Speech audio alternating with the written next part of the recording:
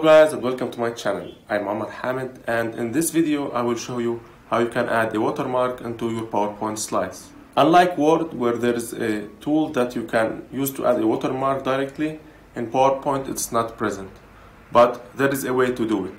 So let's go to PowerPoint to see it. Here I am in PowerPoint and I opened a blank presentation, and here I want to add watermark to these slides.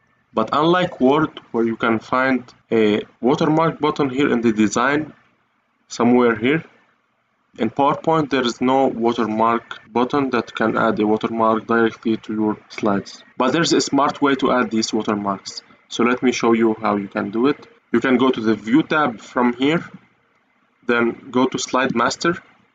Here in Slide Master, go to the first one so that you can apply it to all, and press on Insert Text Box. Here you can write the text for the watermark that you want. So for example, you want to write a draft. So here it is. Now you can design it in a way to look like a watermark. So first of all, I will increase the font size. I will make it 60. I will center it, and then I will choose a lighter color than black, so something grayish. After that, I will rotate it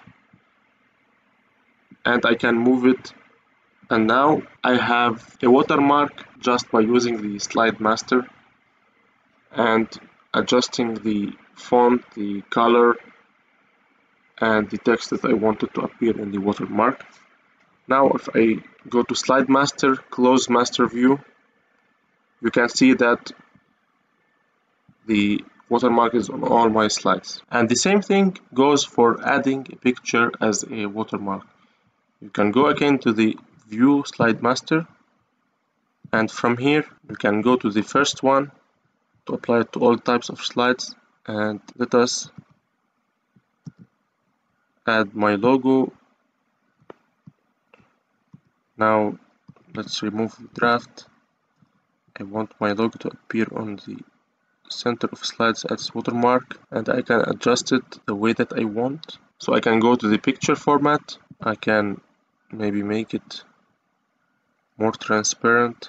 This one looks good.